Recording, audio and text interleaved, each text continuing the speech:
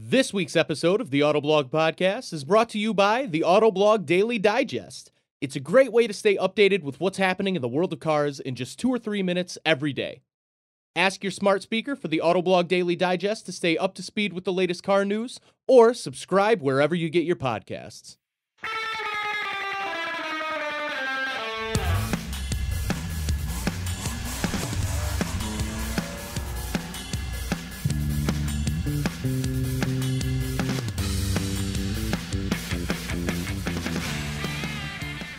Welcome back to the Autoblog Podcast. I'm Greg Migliore. Joining me today is road test editor Zach Palmer. What's going on, man? Oh, the noises of lawnmowers and the occasional cicada, the sounds of a happening spring. That's what's going on. How are you doing? I am super psyched. I spent a week recently in the GTI. I think you spent a week recently in the Golf R. So some of the recent podcasts we've been talking about very important things like minivans and electric cars. Always important, always fun. But if you're a hardcore enthusiast, this is probably what you're here for right now, is to talk about the Golf R and the GTI. So, yeah, man, I'm excited. It's going to be a good show. And I've had a lot of fun in these Volkswagens. So, hot hatch time. Hot hatch time. I'll talk about some other things, though. The Mazda 6 and the CX-3 are done. We've got a little bit of just some rumors about what's going on with Alfa Romeo. Maybe the Duetto is coming back, the GTV. Sign me up for that. Electric news out of Bronco, beyond the lightning. Stay with us. Zach did some reporting on what's going on with the EV Bronco and Explorer. We'll also talk about the Pro, the Lightning's like work truck version, the base one. This is the one that I think they talked about was going to start around $39,000.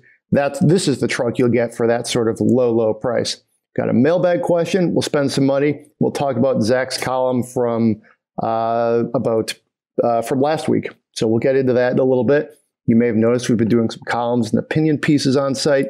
Whenever we have the author, if you will, of the piece on the podcast, we like to talk about it. So he's going to talk about adaptive headlights, which is a subject I think is kind of interesting.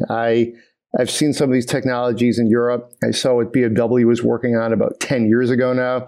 Still haven't seen it here in the United States, but I don't want to spoil the show. I think Zach's got a take on that. So Golf R, GTI. We'll just pretend to open a beer here. I would open one, but it's 2 o'clock and I still need a little bit of my caffeine drip going. But two guys at the bar talking about hot hatches. To start things off, I really thought the GTI, and I wrote this in my story, is like exactly what I expected. Straight out of Central Casting.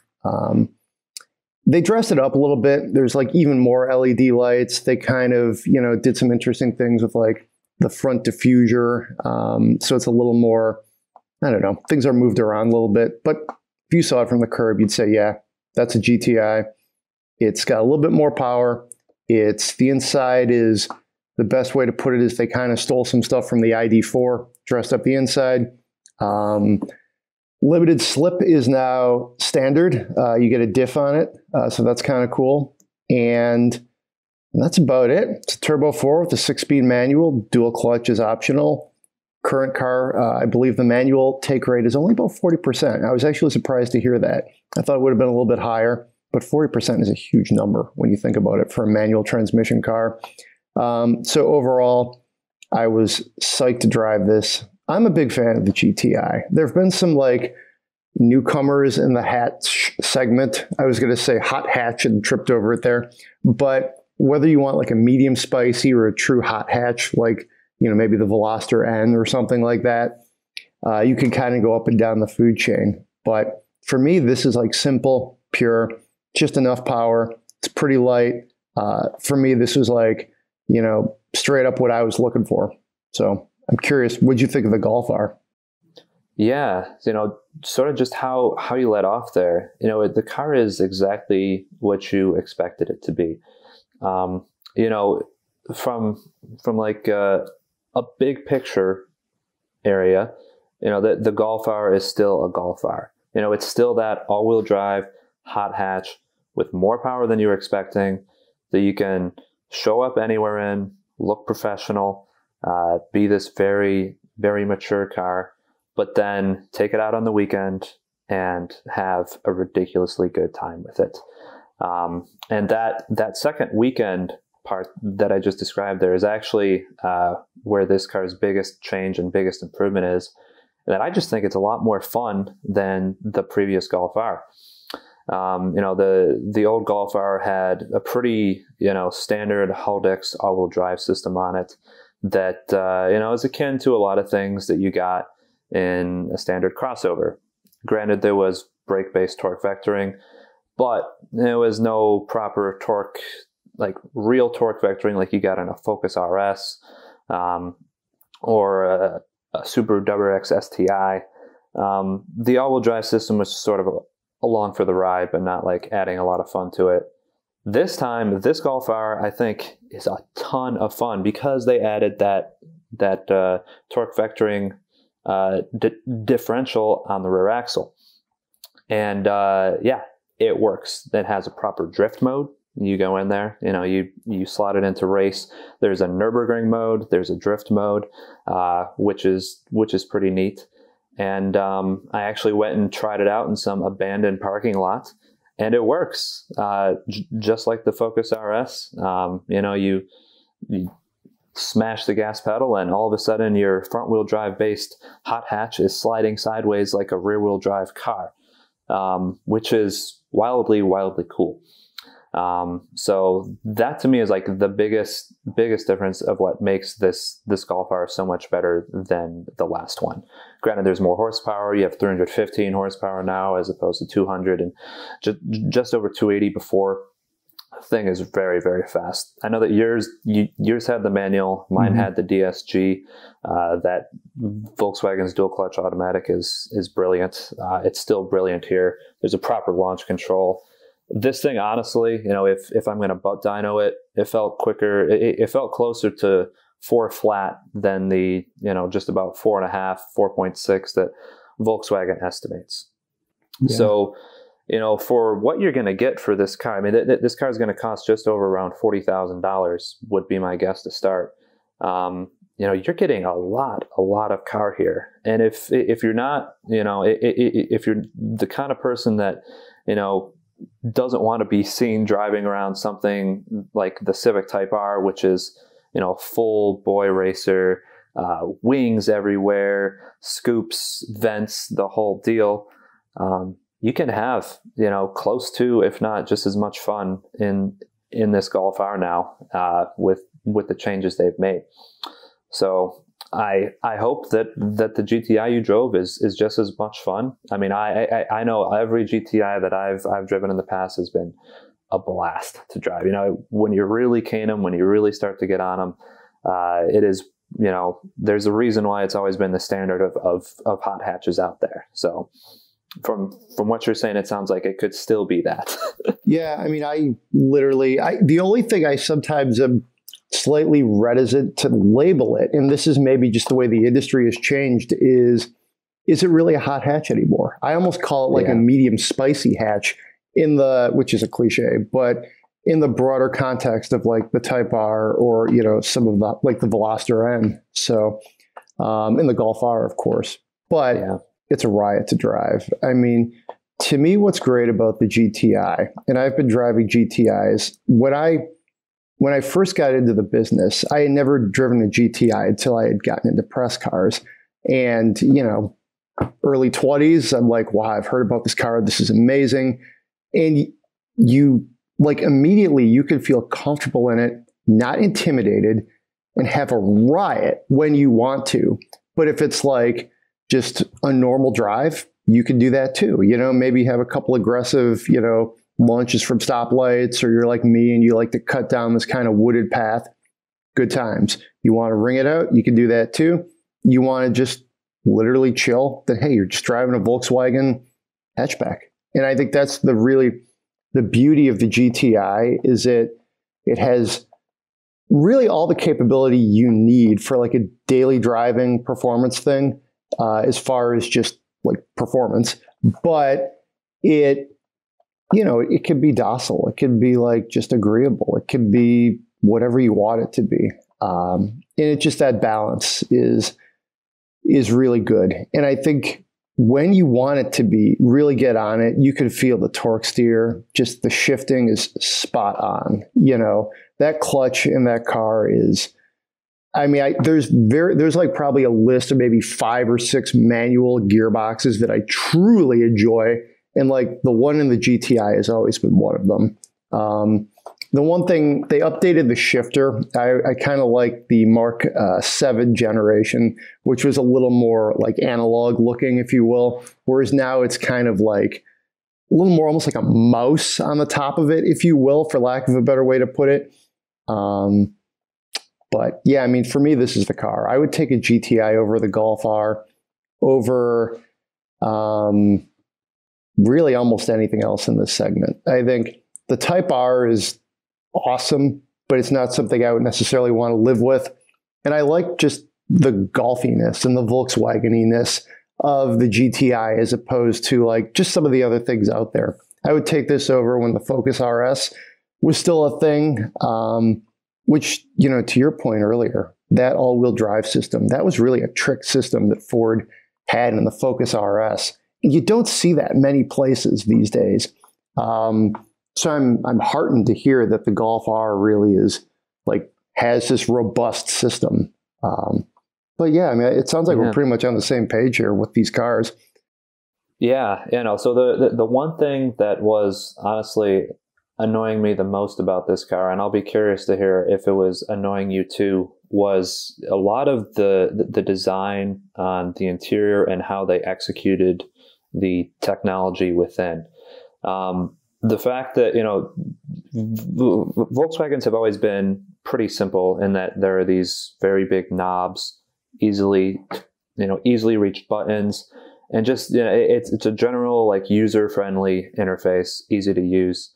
However, with the Mark 8 Golf, they've really, just like you said, they've stealed a lot from the ID4, which is this very tech-forward,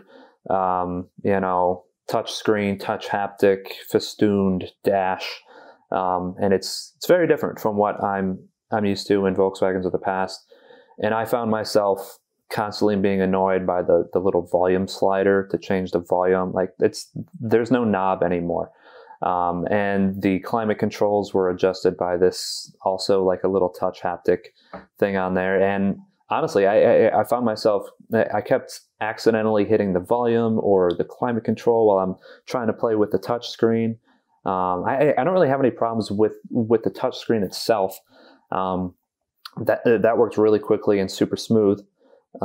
But just some of the other small execution areas and where they place some of the buttons, in that they're all touch haptic. So if you accidentally brush up against one, all of a sudden you're bringing up an entirely different screen, and you're and you're trying to go 50 miles an hour down the road, and it's I can't even adjust my volume because it's pretty annoying that way. Now that said, I still really like the way the interior looks. I know that the Golf R that I had was full of all the classic blue accents, a lot of suede on the seats, just really interesting trim in general.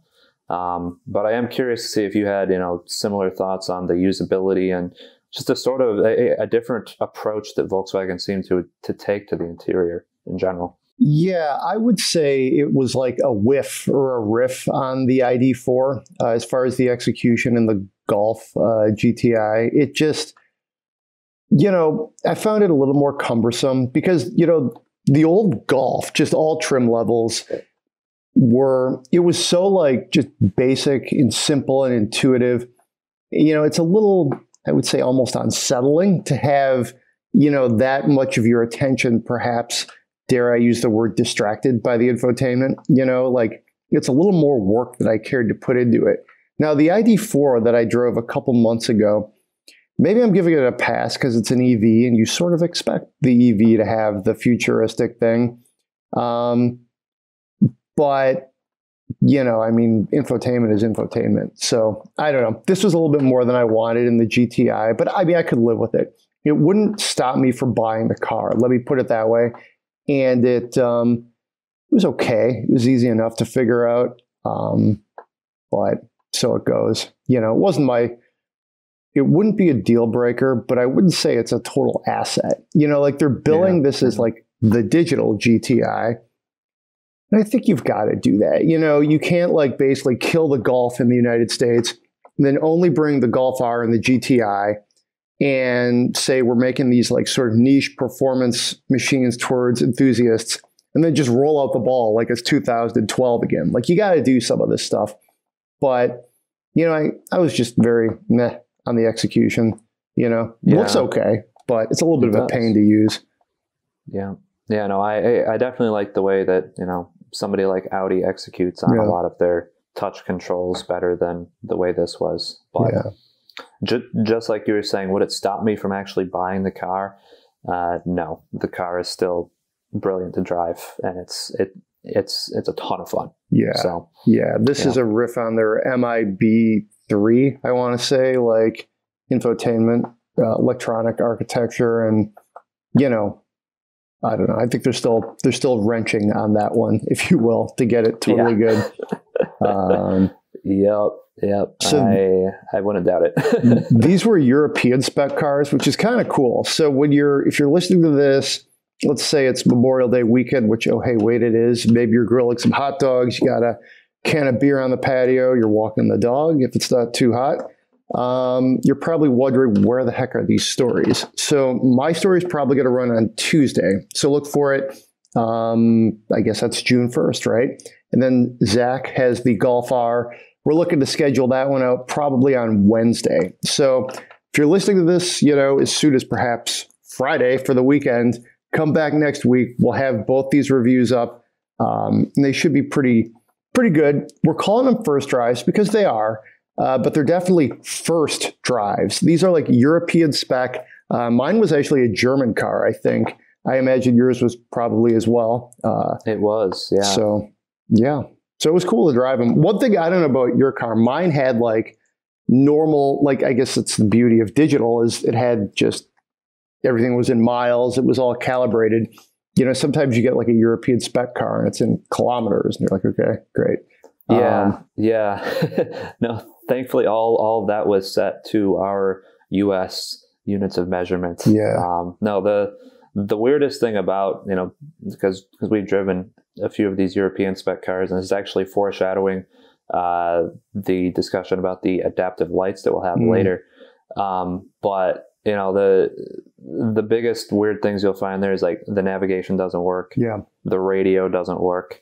And then I know on the front of mine, they actually had a German Deutschland license plate. Yeah, mine too. Which, you sort of see that, from, somebody who's like a German car enthusiast. That's a modification sometimes.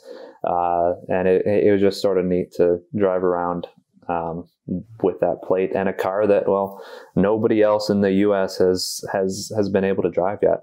It is that's a modification. If I were to get the GTI, I would get one of those European plates in front. The German ones look good because they're like long, rectangular. You get they're like 6 or 7 letters and numbers. It's a really good look on a GTI or a Golf R. So we don't have the actual specs out, but one of the things you could, just read in our stories is like some of our estimates, if you will. I'm guessing that 0 to 60 in my GTI, if you will, is about 5.4 to 5.5, somewhere in there. So pretty quick. We got a little bit more horsepower in the GTI this year, a little bit more torque, 241 and 273. That's I think it's the EA like 0888 or something like that in Volkswagen parlance. That's the code name to the 4-cylinder. Curb weight, I think they're going to go up a little bit. I estimated about 3,200 on the GTI, and that's like very close to where it is now. Stuff like that. Mine, so the Golf R, probably 41 starting. It's a pretty good deal for all the car you get. The one I tested, the GTI, was like an SE trim, but it had some stuff on it. It had DCC. It had the bigger touchscreen in the middle, 10.25 inches, or I think it was 10 inches, and the base one's like 8.25. So it had some stuff on it, if you will. But again, it's a German car. There was no Monroney, anything like that. So mine, kind of sketching this, was about 38 grand. And one of the points I would make is 38 grand is almost exactly the average cost of a new vehicle in the United States.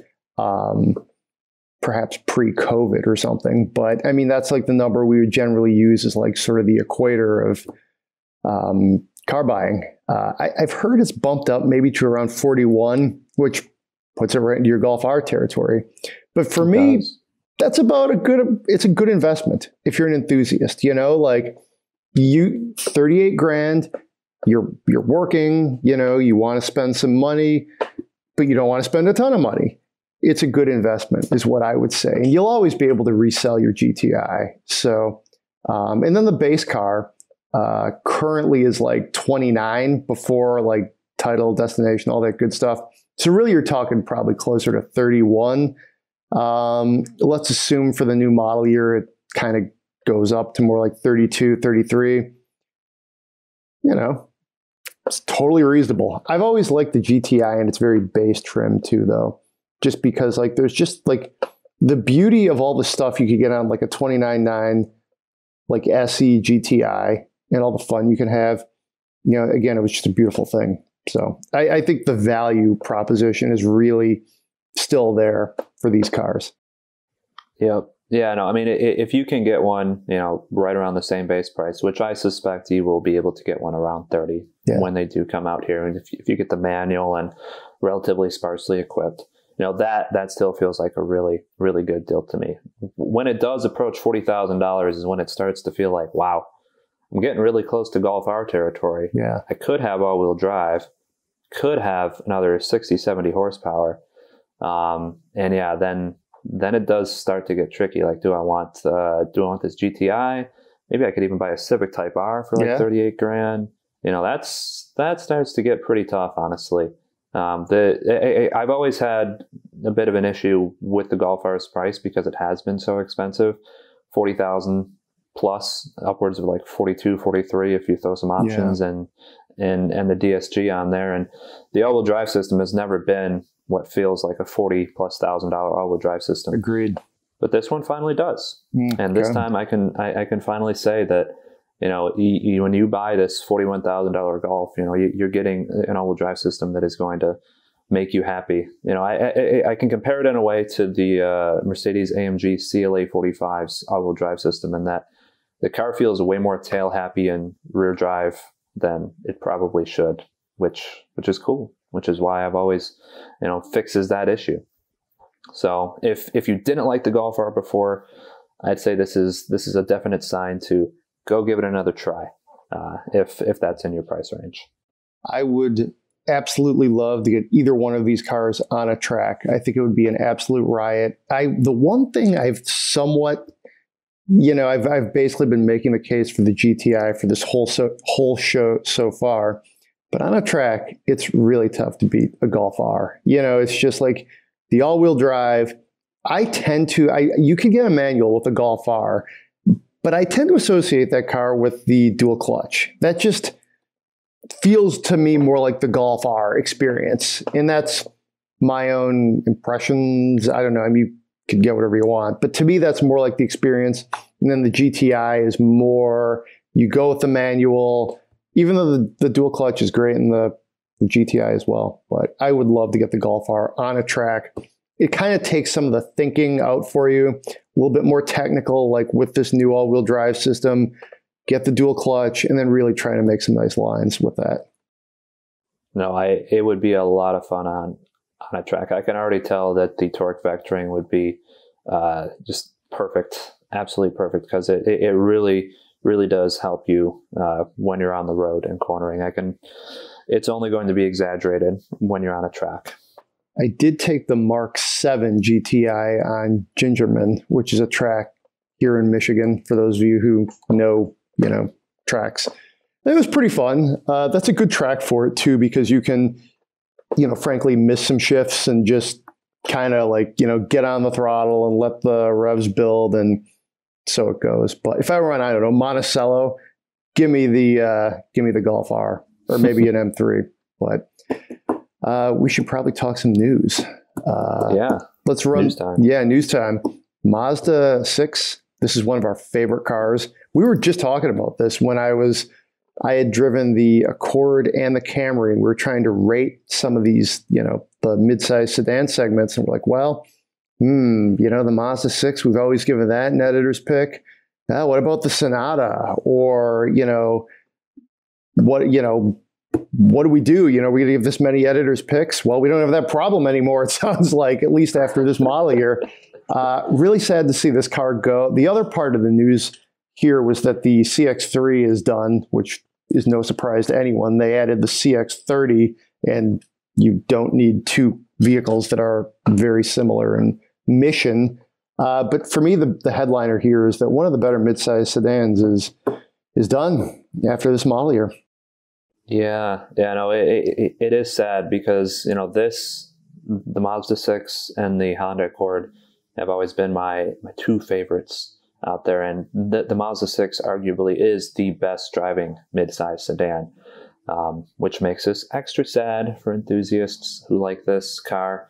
I've recommended this car to so many people. I've had a few people take my word for it and buy it. It's a really, really good sedan, but Mazda is probably discontinuing this. If I had to make a guess, hopefully to make room for a new midsize sedan coming down the line that it has been rumored and reported to be a rear-wheel drive based sedan with an inline six. And maybe it's not called the Mazda 6. Maybe it is called the Mazda 6. But regardless, if we get that, maybe a year or two from now, this will make the Mazda 6's passing much more palatable and much less sad. Now, obviously, there's always the chance that Mazda decides, this is a sedan. Maybe the U.S. market doesn't want it because apparently everybody wants to buy a crossover these days. That would be unfortunate, but no, we'll see. I mean, you can always count on Mazda. You can always count on them to come out with something interesting and fun to drive for us. So it'll be sad to see this one go, but hopefully what comes next will be even better. I think if they could follow through on that strategy, then that's a trade I would make, because the Mazda 6 is a great driving sedan. It looks great, amazing chassis, steering is good, but it is a front-wheel drive based car. And if you're telling me, hey, I could get a rear-wheel drive based car that's a true sports sedan, okay, you make that trade, because the 6 as it is about as good as a mainstream midsize sedan could be. But if you're going to give me an enthusiast midsize sedan, sign me up for that. And I think they could really, if there's a company that could do that, it's them, them or Genesis. Genesis is the only other company that I think is really diving into sedans, performance oriented with gusto, So yeah, if anybody could do it, it's Mazda. Yeah, and it's going to be really nice. They're always going for the, premium plus segments out there. So, the interior is going to be much more luxurious than you might expect. It's probably going to way undercut European competition as far as the price goes. We just have to wait for it and just hope that it actually happens. Yeah, I hope so. So since we're going down just fantasy car options, Alfa's talking about reviving the GTV and the Duetto. I mean, that's, you're talking really fantasy football here at this point, as far as just great things that we would love to see. But the CEO of Alfa made these comments, and Ronan Glon, one of our European freelancers, has reported on them. Check out that story. Basically, what he's saying is there probably are other priorities now, but these are two nameplates they could look to revive as they fill out the Alfa Romeo lineup. And I think, sure, you want to bring these back? I love it. That's a great idea. That's almost like, if Chevy were to say, hey, we're going to bring back a rear-wheel drive Impala. You guys good with that? Sure. Yes, please do. Like, when Dodge brought back the Charger, there were too many people who said, no, I don't want to do that. Like, this is playing right to the base. I mean, I would say, who knows if they're going to actually do either of these.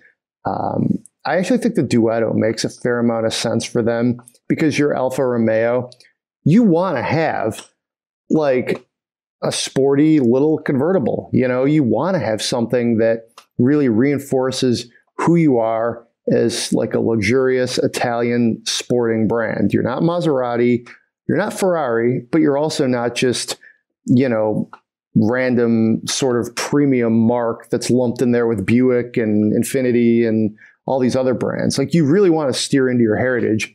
So using names like this can help. I mean, Lincoln has done it to great effect. So, I mean, this is promising to see, but I'm not going to sign out a mortgage on this, this rumor, but we'll see. Yeah, no. So I actually saw a Duetto, I think it was 2 days ago. Yeah. Some guy cruising around with the top down, beautiful weather out here. He was definitely having a really, really great time.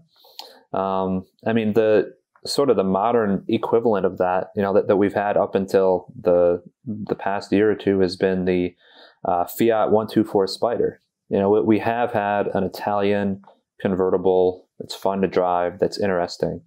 However, Fiat just discontinued that. So we no longer have that. Would it be really awesome if Alfa Romeo did something, actually made a proper, like, small convertible luxury sports thing? Yeah, I mean, I would love that. I would triumph it like crazy. Is it what I think that Alfa Romeo needs to be, like, super relevant and bring themselves to, some greater sales success or, just general success in the US? Maybe not. I mean, it's going to be a low volume something or other that, and it sort of depends how you go about it. Like, is it going to be a halo car? Like, is it going to be this really, like, big, expensive, like $100,000 luxury convertible? Or is it going to sort of be like the original Duetto and be this, sort of small, cheaper, fun little sports convertible? Obviously, that didn't really work that well when it was badged as a Fiat, because it doesn't exist anymore. But, obviously, I wouldn't say that Alfa Romeo can't do it, because it would get a lot of praise and it would probably be a lot of fun. As for the GTV, that sort of speaks to my desire for wanting a Giulia coupe. I mean, that car is so much fun, and you look at the other cars that are out there. You can get a 4 Series, that's a coupe. You can get a C-Class coupe. You can get an Audi A5 coupe. If Alfa, if they did that, made sort of a Giulia coupe, or maybe something like a Giulia coupe, and called it a GTV, it seems like there's a space for it to fit in. It's not. Once again, it's not going to be this crazy hot selling anything, because it's not a crossover like the Tonale that is coming, that is going to be that car that can hopefully push Alfa Romeo forward into the US with more volume and more relevance. But something like a GTV / Giulia coupe sounds right up my alley for something that can be fun out there. And do a Quadrifoglio version too. Throw that big 2.9 liter twin turbo V6 in there. Make it sound like a Ferrari. Make it awesome. It's a Ferrari engine. That's right. Yep, exactly. Yeah. So there's a whole lot of potential for extremely cool things here. And it sounds like the Alfa Romeo CEO is, not necessarily close to the idea either, which, you love to see with such a storied brand like Alfa that has this heritage to pull from. Will they do it though? I also share your doubts. Yeah, there's a lot of different, things that could get in the way of this. At different points, the GTV and the Spider were sort of related in the 90s. Going farther back, the GTV name was actually used on the Giulia. So I could definitely see them, sort of hedging or doing something like, hey, we said we'd bring back the GTV, but it's a version of the Giulia, which I don't think, I mean, reading between the lines here, the Alfa boss here is kind of aiming for something like a little more ambitious, like separate model lines, which I think would be the way to go. It's just, he's sort of, and I love it when brands do this, whether it's in cars or sports, they sort of take a chapter of their history, then try to make it something that fits the modern time. And that's great because as enthusiasts, we get to buy into this modern thing that is like what it used to be. But then sometimes it's like, it's not exactly what it used to be. You know what I mean? Like, what is the GTV in 2025 really going to be? You know, but there's a couple chapters they could pull from. So that's exciting. I drove a 1969 Spider once, which I believe technically falls into the Duetto lineup. That was awesome. I got a speeding ticket in it. Yeah, that's an awesome story. That sounds like so much fun. I've never driven an old Alfa Romeo. Yeah, and everybody that says that they've driven one, they just love them to death. You know, they'll say, I mean, people will say that is the best steering of any car I've ever driven, ever, bar none. And it was an Alfa Romeo from the 60s or the 70s. They're somewhat affordable too. You know, like you could still get one. The problem is I'm not too mechanical. So, I mean, it would cost me as much paying to keep it on the road as it does probably just to buy one. Yeah, the cop asked me, he's like, do you know how fast you were going? And I looked down and the speedometer was in kilometers and broken. And I said, well, honestly, I have no idea.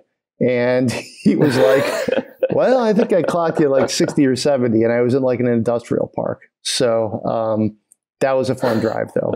So that's my Alfa story. And one of the fun things you get to do in this business. More forward facing, let's talk EV Bronco and EV Explorer. Explorer, I believe, is like essentially like confirmed, and Bronco is probably a hard maybe, it sounds like. And by that, I mean, they're probably going to do that too. I read somewhere like 40% of Fords will be electric in the relatively near term. So this is obviously part of the strategy. You actually wrote this story, Zach. What's your take on it? I did. So yeah, this story stems from a presentation that Ford was giving yesterday about their electric future, in that, yes, 40% of all their vehicles sold by 2030 will be electric. So they claim right now. And during that presentation, they put up a slide of something that looks very suspiciously like an electric Bronco. Basically, as I described the image here to you, it's the outline of a Bronco with a massive battery pack under the floor, and spoken within context of other electric vehicles like the F-150 Lightning and the E-Transit. It really gives it away when you have the big tire hanging off the rear of the vehicle. So what's pictured here is, you know, it's basically a Bronco. There's no other vehicle from Ford that you could mistake it for. And Ford also said that they're moving on to electrify their icons. Now, what that means for Ford is Bronco, Bronco Sport, Mustang, and those specific vehicles. So you read between the lines, Ford didn't actually say the words, quote, "we are building an electric Bronco." They did not say that. They're just heavily suggesting that one is in the works. So much so that, you know, we can be pretty safe in assuming that, you know, one day, not sure what day that will be, maybe a few years from now, maybe just 2 years from now, I'm not really sure. But one day there will be an electric Bronco out there. And that was pretty much the gist of it. But on top of that, Ford essentially confirmed, this one they did explicitly say, we will fully electrify the Ford Explorer. So you can expect that somewhere down the road. Will it be on the current Explorer generation? You know, could be, might not be. Once again, you know, we're looking at a 2030 date as, you know, an outlook for, at this point, 40% of our cars. And the Explorer is one of Ford's biggest volume sellers. They sell around 200,000 of them a year, which is, you know, about a fifth of the number of F-150s they sell for some some forward volume perspective. So one day, the Explorer will also be electric. And will there also be a hybrid and probably gasoline version there too? Yeah, probably. It won't be just an electric only model like the Mustang Mach-E is, but there, in addition to your traditional output motivational forces, you'll have an electric one, which is good for everybody because everybody seems to want a 3-row crossover these days. That's true. That's true. Cool. So staying with Ford, the Lightning, this is the work truck, the more like the entry-level one. If you look around, you saw a lot of websites pegged the starting price around $39,000. The actual truck, probably most people would get, is actually about $51,000. Still pretty reasonable for all the stuff you get. As far as just almost like the tradesman, the work truck version, to use Ram parlance here, this is more like the contractor truck, and it looks like you get a lot of stuff. We got a few more details on that this week. Nothing really earth-shattering here, but I think Ford is doing a good job of making this truck accessible at a variety of price points. And I think traditionally the very basic F-150 and Ram in particular have been two trucks you could get in very Spartan trim that are quite good still. You're making some creature comfort trade-offs, but it's still a pretty reasonable driving experience. So, yeah, the one thing that I was worried about when Ford talked about this $40,000 electric F-150 was that all right, so we didn't know the specs. Are they gonna make it a rear drive only? Is it gonna be super down on power? Is it gonna be under 200 miles of range? Are they gonna hamstring it in some weird way that makes it so cheap? And I was pleasantly surprised one day morning when the news dropped that no, it is not hamstrung in any way from an electric powertrain perspective. It's the same battery as the $52,000 truck. You can get either 230 or 300 miles of range. And it's also the same pretty wicked high 426 horsepower and 775 pound-feet of torque, which is awesome. And you can get that for, the base price, which is $39,000 and some change, plus I'm sure the destination charge will add another $1,000, $1,500 to that. So you can hop into an F-150 electric, for just over $40,000, and the basics are still there, which is what I think is most important when you're looking at this price point. Even though you do have those basics, you have a decent interior as well. Still have a 12-inch touchscreen. It's not the giant 15-inch screen that you can get in the higher trims. But honestly, the electronics are there. The capability is there. They're not leather stitched, heated and cooled seats. They're vinyl seats, which I think a lot of people would actually be pretty cool with in a pickup if you're doing work with it. And yeah, you can get the same maximum towing capacity up to 10,000 pounds. And this truck looks like a really, really rocking deal at the price that you can get it in. Obviously, you can go as crazy as getting one for over $90,000 if you get the Platinum. But if you're looking to buy an F-150, and you don't have Platinum money, you can go electric for a reasonable price. And I think that's, this is really going to hopefully cause a big sea change in what kind of pickups people buy. So the number they're throwing at you is 39,974. Just reading your subhead in your story from Monday, that's MSRP before destination and all the stuff you actually do have to pay. That makes it more like 41. But to your point there, Zach, not only is that a pretty good deal on an F-150 with a lot of power, it's a pretty good deal on an electric car. Electric cars are not cheap, and you're going to get that kind of range and that kind of capability. Geez. Think about it. You're cross-shopping capabilities with what do you get for 41 from a Tesla? This is, I think, really, to use the cliche, paradigm shifting. This could really change truck buyers, and I think it could also change electric vehicle buyers. And I think that's actually a beautiful thing. You're sort of taking politics aside, you're taking like both sides of the spectrum, if you will, and pushing them towards the middle where you're like, well, wait a minute. Geez, this is an electric car. I get all of this for this much money. Okay, let's look at it. Or I'm a traditional truck owner, but I could get it electric and it costs this much. I mean, you're really going to win a lot of people over with this kind of, price and performance. And at the end of the day, people care about the money. So yeah. And we haven't even mentioned the federal EV tax credit or state credits as well. That's right. If you live in California or Washington, Oregon, I mean, you'll get even more on top of the $7,500 federal.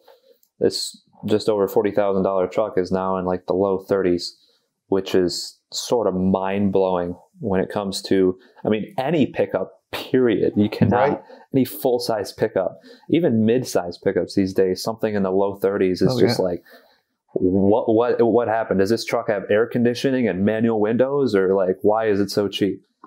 So, it's a little bit of a throwback to like 20 years ago, 30 years ago, when like trucks were like the value, because you would get them and they were cheaper, but you either got like a really like a work truck or something, but you could also just get stuff on them and they didn't really upcharge you as much, perhaps in the 90s or the 80s, so it's a little retro in that sense. And yeah, I mean, it seems like a screaming good deal. And I know just today there was news this morning the tax credit could get bumped to, I want to say 12,500 or north of 12,000.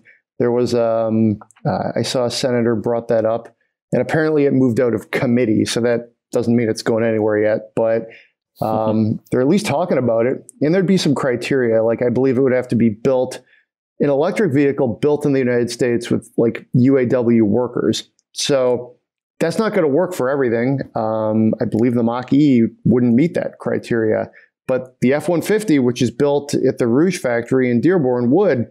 So, geez, $12,500 off the price of that.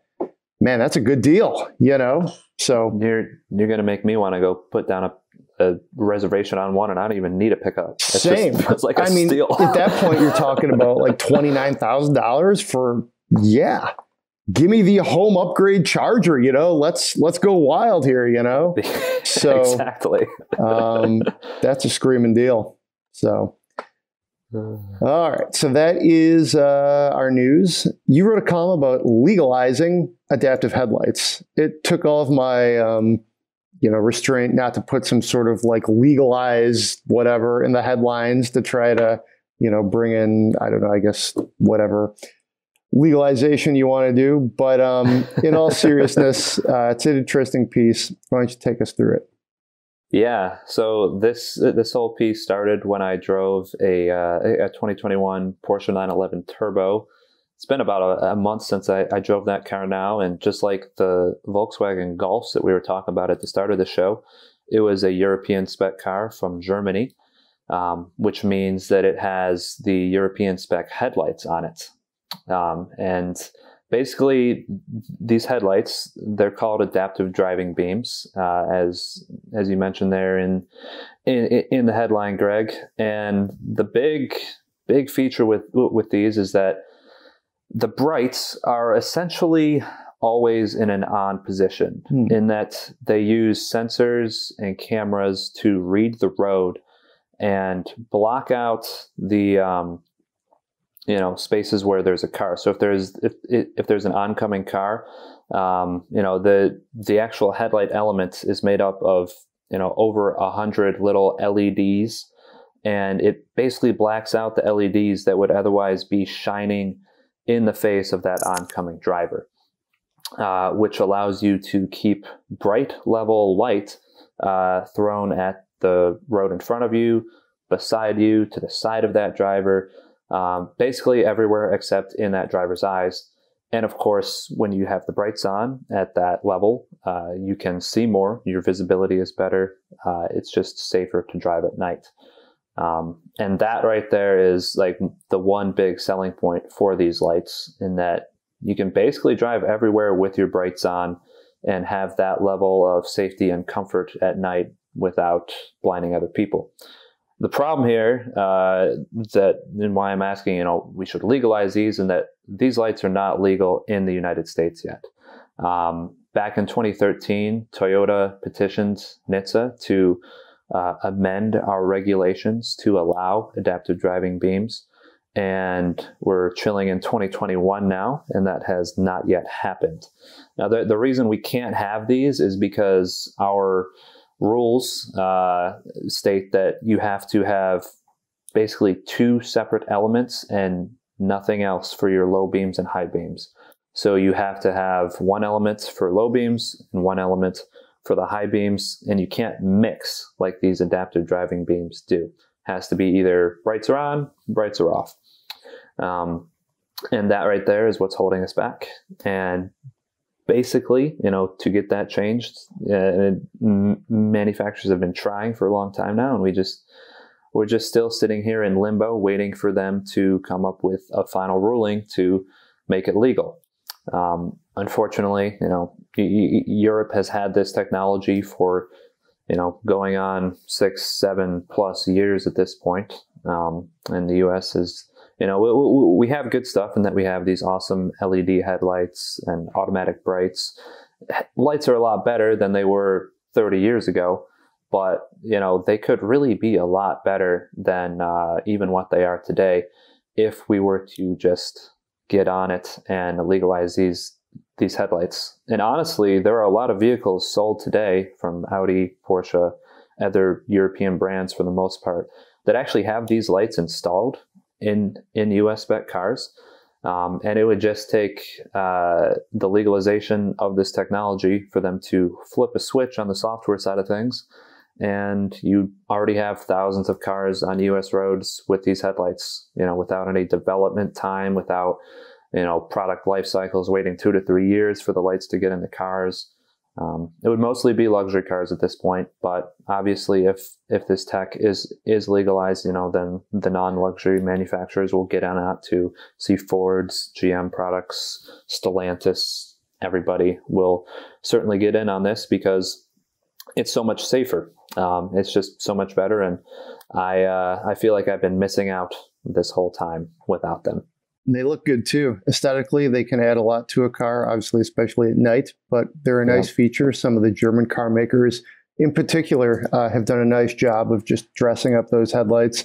I have driven this in Europe a while ago, and I think it's a very interesting approach. I think, I hope that they can sort of get this, more like this approved here, because I think American consumers would enjoy the technology. They'd probably be willing to pay for it. Stuff like this easily fits into like an upgraded luxury or tech package. I'm curious, what do you think like the next domino to fall would need to be, if you will, to make this happen? You think it's regulatory? Yeah. You think there's a group that could maybe, do some lobbying? I don't know. The OEMs haven't really pushed as hard, at least recently, to get this over the goal line. I don't know, is there a force you think that could make this happen? Yeah. So with this opinion piece, I actually got in touch with a few different people who are involved in this. I contacted NHTSA, chatted with them, did the same thing with Toyota because they're the ones that initiated the whole petition here in the US to begin with. And right now, NHTSA has a proposed rule change out there. And so they were basically saying, okay, yes, we see that you want this changed. And we're okay that you want this changed. But there are some regulatory, roadblocks from the administration that they'll have to get through. Basically, I don't want to say that it is political, but from what NHTSA told me and from what Toyota told me, there was supposed to be a final ruling made by the previous administration, the Trump administration. That never happened. And now it's up to the Biden's administration, Biden's NHTSA, the people that they appoint and the people within NHTSA to actually come to an agreement and say, yes, these are available, and then actually amend the rules. They have the power to do that. It's not like there's any bill that needs to get passed through Congress or anything like that. There's just a massive set of rules of the road that you have to go through. And when that gets done, we're not really sure. I asked Toyota if they had any sort of a timetable, and they were just like, we honestly don't know. They actually asked me because they were like, oh, you're looking into this with NHTSA. Let us know if you hear anything, because clearly they are hoping to hear some information, and they just have not heard anything yet. But it looks promising, as though there could be something on the horizon, maybe within the next year, maybe within the next 2 years. But yeah, I don't know. It's been 8 years now since Toyota has originally petitioned, and there's still no movement, which is, very classic, slow government. Government runs slow. I can tell you this. I have covered NHTSA under 4 different administrations, and the one takeaway I have is they do not move quickly. So check out the story. It's a really nice piece. It went up last week, actually. It's obviously on Autoblog. If you're looking for some, weekend reading, search it out. It's a good read. And let's move on we'll spend some money, but first let's go to the mailbag here real quick. We have an update from the Spend My Money from just last week, episode 679. This came from Wayne in Portland. Listen to the pod. Thanks for the suggestions. This was, the gentleman who was looking to replace his Wrangler that I believe was totaled. So here's basically the update. Full disclosure, we already bought the Gladiator Rubicon in Snazberry Pearl before I sent the email. So essentially what he was trying to do is see if we concurred with what he did. And hey, that's cool. I appreciate that. So basically wanted to see if we agreed, or if, should go kick himself and, see if there was something they didn't think of. So they're going to do some camping adventures, and they're doing looks like they're working on a build out for that. So that's cool. He threw in some pictures of the Wrangler, which was nicknamed Smoochie pre-accident. And the Gladiator looks like Aquila in its current state. So some cool car nicknames. It's good to name your car. Have you ever named any of your cars, Zach? No, I have not, actually. I guess the closest thing to a name with my Integra, I sometimes refer to it as the Teggy, okay. But it's not like I've given it a name like Steve or something like that. Got it. So I just sort of handed it that nickname and sort of roll with it. Sometimes call it the Integra, sometimes call it Teggy. Either one works. All right. Well, fair enough. Yep. So let's see. The short list was a new Wrangler, a used Wrangler, a new Gladiator, or a new Bronco. They got the Gladiator. The Wrangler was it was tough to kind of buy a Wrangler after they wrecked the Wrangler, a little bit of scar tissue. Bronco would have been higher up, except it sounds like the waiting list was until next year, and they didn't want to miss the camping season. Of course, the Bronco, I don't believe, is actually on sale right now either. So there's that. That's the large Bronco, not the Bronco Sport, which if you live anywhere in Michigan, they're literally on every corner. It seems like everybody used their employee discount to go get a Bronco Sport. They are everywhere. But yeah, fair point. If you want the actual Bronco, you got to wait for it. Basically thought, let's see, the Synchro suggestion was fantastic though. Both Wayne and his wife have been into VWs for the last 20 plus years. Let's see, he owns a 1990 Corrado, very cool. And she owns a 2003 20th anniversary GTI, 20th anniversary edition GTI. That's pretty neat. So, they were into some of Jeremy's VW van suggestions. So basically, sounds like we did a good job on that one, I'd say. So thanks for writing and thanks for listening, Wayne. Try to condense that letter. Hope I didn't butcher it up too much. But yeah, that's the update. Should we spend some more money?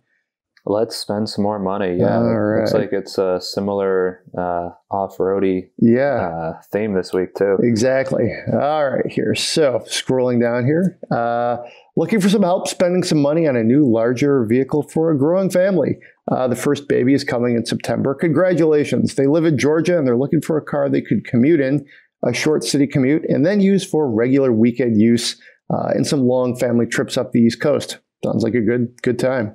Right now, they have a 99 Wrangler that they are looking to replace. My guess is that experience is probably a little ragged at this point. You probably don't want to do too much commuting in a 99 Wrangler, although if it's short, you're probably all right. His wife has a 2019 Subaru Outback. That's a company car. They can both drive it, but it's not really a permanent solution. Makes a lot of sense there. So, see, he references the minivan discussion from a couple of weeks ago, but they don't want that. Fair enough. So they're looking to replace it with another boxy SUV, modern and safe. Budget is up to around 60 grand. The front runner is the new Defender 110, but they're saying finding something closer to the stock version they like and could afford is nearly impossible. I agree with that. I drove a Defender last fall, and it's an interesting vehicle because the price point there's a lot of price points. Let's put it that way. So, let's see, they've looked at newer, slightly used 4Runners. Other options are wait for the new 4Runner, whenever that might come out, or the Rivian R1S. Thoughts or other suggestions? I think I know what I'm going to go with here, but Zach, I'll kick it over to you. What do you think? Yeah, man. So I have not driven the new Land Rover Defender. I have heard some really good things about it from everybody that has driven it. And I do think that it is a strong front runner to have there. You know, it's a family vehicle. It's going to be semi-luxurious. You know, even if you do get one that is around $60,000, it's going to be pretty nice. But, you know, it's also probably not going to be, you know, the vehicle that you might want to keep for 10 years or something like that. It's probably not going to be shiny and new and great and super reliable that entire time. If, you know, recent Land Rovers are any indication as to where this one is going to. Maybe if you're looking for something, you know, briefer out there, it's something for like 3 or 4 years, just keep it under warranty, then that would be a really good choice. However, honestly, your second option there with the 4Runner would probably be my number one pick. You can go and get something super cool like a TRD Pro. You can get a 4Runner TRD Pro with your $60,000 budget. You can actually be slightly under budget there, outfit it with some cool aftermarket stuff if that's the way that you want to go. It's going to be wildly reliable, keep all of its value, probably just like your 1999 Wrangler is probably retaining far more value than you might expect it to be. And it's a Toyota. So, you know, I know as of late, you know, they've even updated the 4Runner with, you know, a massive suite of Toyota driver assistance systems. You can get adaptive cruise control, lane departure, alert, that whole grab bag of stuff. And if you like cool colors, they can give you a really cool color with the 4Runner as well. As for waiting, you know, you mentioned those long shot options. I would not bet on a new 4Runner coming anytime soon within the time period that you want it. I know that I haven't seen any rumors or any reports about a new one coming soon. And then the Rivian, tough to recommend that one as well, because once again, I have never driven it. But if you're looking at EVs, that seems to be, you know, the one if you want something that is big, off-road capable, and also can seat a lot of people.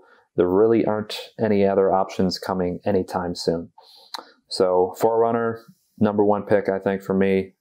Seems like a great, you know, cool family vehicle that is not going to blow your budget out either. Yeah, same. I actually kicked it over to you because I wanted to see if you might go with something different than the 4Runner, but I like the Defender. It's you know, For $60,000, you could get a pretty nice one. And I feel like in some of the more basic trims, it doesn't quite stand out as much as it does once you really dress it up. You get like the two-tone paint and the cool wheels. But honestly, I've driven them both. The Defender is a more modern vehicle. It's, it's a Land Rover as opposed to a Toyota. So there's certainly some brand, cachet there. But at the end of the day, for the budget's all the way up to 60 grand, you can get the top 4Runner and still have almost 10 grand to spend on just some accessories. And this is very like almost like an emotional like logic here. I like the 4Runner better. I love the 4Runner. I think it's a lot of fun to drive. I love how it looks. It's a little old school. It's a lot old school. Haven't heard about really any new 4Runners on the horizon. So, when you said that, my first thought was, wait, what's going on? Is there a new 4Runner coming? Yeah, exactly. Even just sketching out the trims here, TRD Pro starts at $57.45, add some destination, and you're probably still looking at $52, $53. You just want to spend the best 4Runner you got. That's cool. The limited, that's not the look I want for a 4Runner, just as I'm going through here. I would probably drop back down to like a Venture Special Edition, which comes with the Yakima cargo basket, which is kind of neat. And even in base trim, $38,000 4Runner or just a simple TRD off-road premium at $43,000, not including destination charges, you're getting a lot of SUV there. You're getting a lot of off-roader for your money, and you're getting a pretty cool look. So I would definitely say 4Runner. Maybe go drive a Defender, and it might be the kind of vehicle that you fall in love with. And if that's the case, then that's the car for you. I mean, it's, car buying can be a very evocative experience. It can be emotional, but I mean, that's where I would land is I would do 4Runner. So yeah. There's one other, if you are willing to wait, because it does look like, maybe wait for a new 4Runner or the Rivian R1S. I don't know how long you'd have to wait at this point because there are a lot of pre-orders, but the Bronco 4-door as well. You're ditching a Wrangler, so you're ditching a vehicle that is, a bit of a rock crawler, really, really good off-road.